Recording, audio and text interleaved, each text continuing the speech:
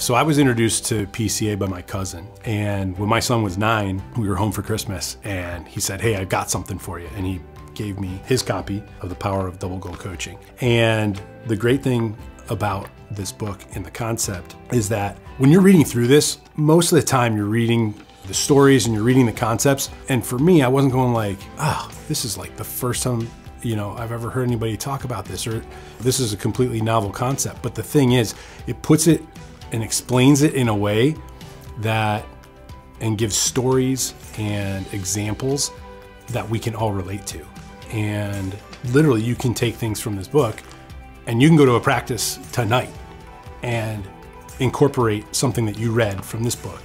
to have a better practice or a better game and give the players a better experience. For me, the key with this was, it was just kind of putting down in a system, and again, with a common language that you could refer back to. And so when I'm talking to another coach, or I'm talking to an assistant coach, I can use this terminology, I can give them this book, and we can all get it, and we can all be on the same page about, hey, these are the things that are important.